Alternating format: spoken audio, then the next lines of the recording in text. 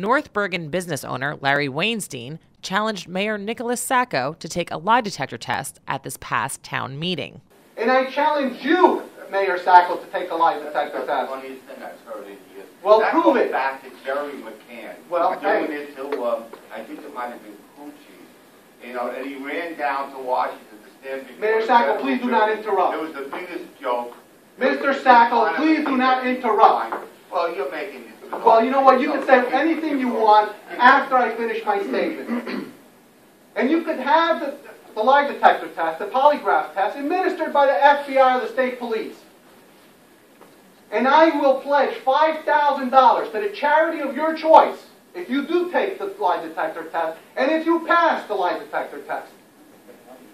A corrupt public official taking a lie detector test is similar to a drunk driver taking a breathalyzer test. If you don't take the breathalyzer test, you automatically lose your driver's license and your privileges to drive. A lie detector test will show whether the Commissioner Gargiulo and you, if you're telling the truth. For Hudson County TV, I'm Michelle Latour.